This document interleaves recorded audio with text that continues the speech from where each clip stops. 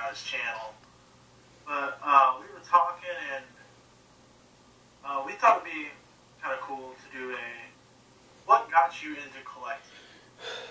What got me into collecting? That's a great question. This is a video by Ken16Bit. Sorry, I almost forgot your name. I had to look at the monitor to see. But this is a great question, and I just couldn't help myself but to answer it. Basically, I started out with eBay. I was making hand over fist of monies. And I was doing pretty good. I was picking up RPGs and, you know, mostly Super Nintendo, PlayStation 1 RPGs, reselling those. I was doing Magic cards. I was doing Yu-Gi-Oh cards. I was on fire. I mean, it wasn't like a huge ton of money, but there were several weeks I was making, you know, almost a few $100s. I mean, I was literally decent at doing that. I always promised myself one thing as I looked at these video games. I said, do not ever fall in love with the product you are selling. I literally said that to myself aloud when no one else was around, and I just laughed because I actually remember doing that. And then a small stack of about 20-25 games for NES. I looked at some of them and I was like, man, this is a really good game. I used to play the crap out of this. And then I kept doing that, and I kept reminiscing about my childhood, and I was like, you know what? A lot of these games I never had, and they're so cheap now, I can actually afford a lot of them.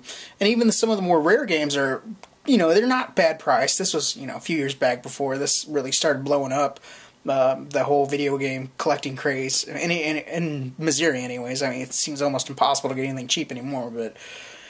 So, yeah, that's, I just started to sit down one night, I played those games I was supposed to sell, and, it just ballooned from there. I started going to yard sales, and I realized there are a lot of people who really get rid of stuff really cheap, and it just grew and grew. And my wife she knew I collected, but I pretty much started with Nintendo, and she's like, I hope that this, you know, doesn't get out of hand. I was like, no, not really. She goes, how many games do you have now? I'm like, I think like 112 or something.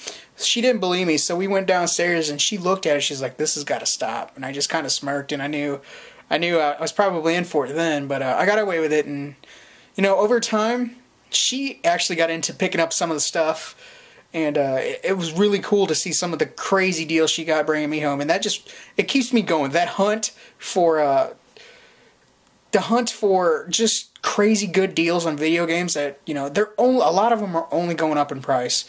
I mean, sure, there could be a video game crash, like the stock market or something, but I really don't see that coming anytime soon. I mean, even with the newer stuff coming out, people still will pay ridiculous prices for some of the stuff, you know, that we own. And, you know, if nothing else, if you're in a really tight, you know, pinch to buy a new game or something, you could always sell off something you know you could easily get a hold of again once, you know, you have money someday again.